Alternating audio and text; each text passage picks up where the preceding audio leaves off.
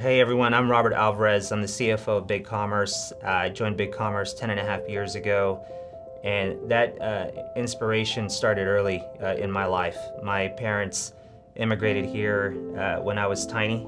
My dad had a successful business in the Philippines, and he was thinking that he could just replicate that here, and it was hard. He made great products. The problem is it was hard to find ways to sell it or market it.